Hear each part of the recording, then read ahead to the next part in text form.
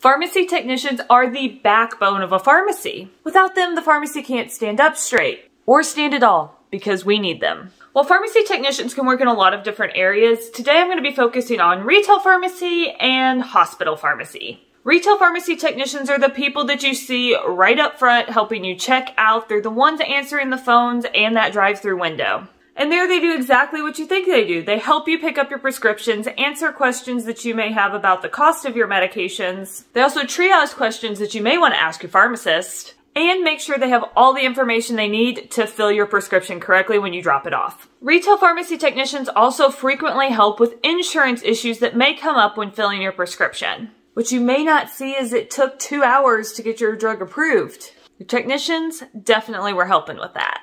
They also help enter prescription orders for the pharmacist to later check and verify, fill medications for delivery, long-term care facility, or just pickup, and package and label medications. They also do tasks that are very similar to what happens in a hospital pharmacy. Technicians from both the retail and hospital side triage phone calls for the pharmacist from providers' offices, nurses, and patients. Both of them also fill prescriptions. They're the ones putting the pills in the bottle. If you're in a hospital pharmacy, they're repackaging them. They may be compounding liquid medications, ointments, or if you're in a hospital, sterile compounds that go into your IV. For this type of compounding, pharmacy technicians may actually get additional certification in order to do this at a higher level. Pharmacy technicians are also awesome at helping with inventory management and keeping everything straight in line and ready for you on the shelf. In addition to those things that I mentioned where there's overlap, hospital pharmacy technicians help fill medication stations,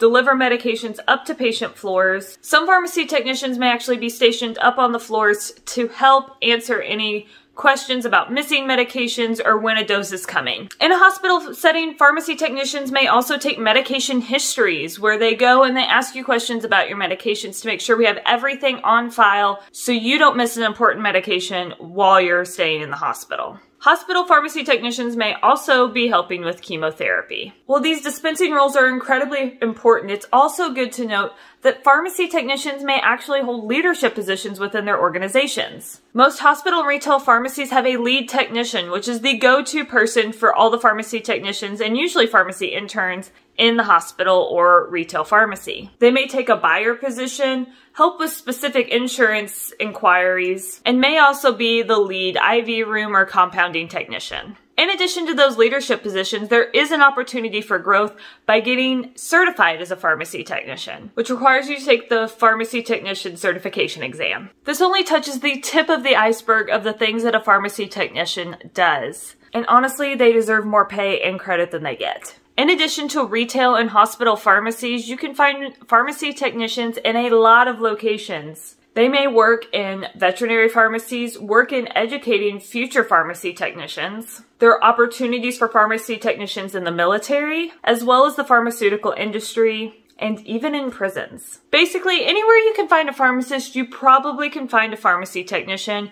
who is working for you. Make sure to give this video a thumbs up if you love your pharmacy technicians. And hit that subscribe button so you don't miss any future videos, and I will see you next time. Bye!